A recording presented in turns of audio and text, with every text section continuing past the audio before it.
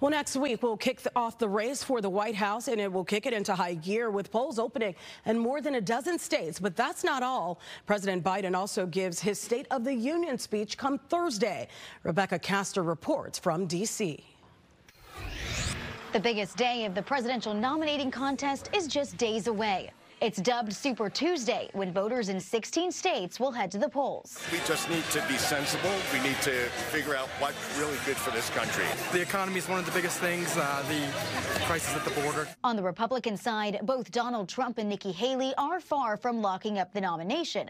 But with Trump leading in most states, Super Tuesday could get him pretty close, even as he juggles courtrooms with the campaign trail. I will be tough, and I will be fair, and I will be seeking to make America great again. But Haley says as long as she's competitive, she's staying in the race. She picked up delegates in Iowa, New Hampshire, and South Carolina, and raked in another $12 million last month, keeping her campaign well funded. We don't anoint kings in America.